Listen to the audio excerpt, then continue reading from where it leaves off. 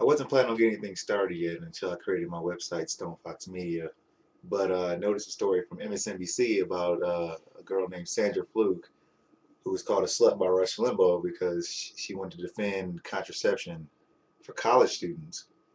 And he said that he will pay for aspirin to put in between their knees, and that if they do want to use contraception, and they're sluts, and they should post a video on the internet. Well, I have a message for you, Mr. Limbaugh. I hope that we never have to watch a video of you having sex with anybody, because I feel sorry for the woman who has to lay underneath the tub of lard, sweat, and fat that is your body. I would say that you should feel ashamed, but you don't. You know, for a person to have so many marriages, you figure that you should lose contraception at least once. I don't know how many kids you have. You know, I don't really care. But what I do know is that not every woman who uses contraception is a slut. My wife uses contraception. That's right, I'm married. My wife uses contraception. And not because we don't value human life, but because we're not ready to start a family right now.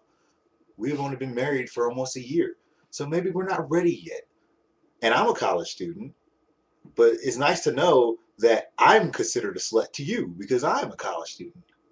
So, that being said, you can go screw yourself. I hope you eat 10,000 cheeseburgers and give yourself a heart attack so we can be rid of you. The world can't stand you. I feel sorry for anyone who has to deal with your sweaty ass. The fact that you are greasy every time I see you, every time I see your video online, you're dripping sweat and fat, and I feel sorry for you. I wish someone would just get a napkin and wipe your head so that we can stop watching it glisten all over the place. You slobber, you whine, and you cry like a little girl when you don't get your way.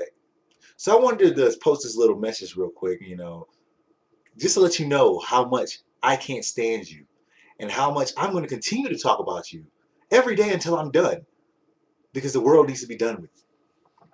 Have a nice night.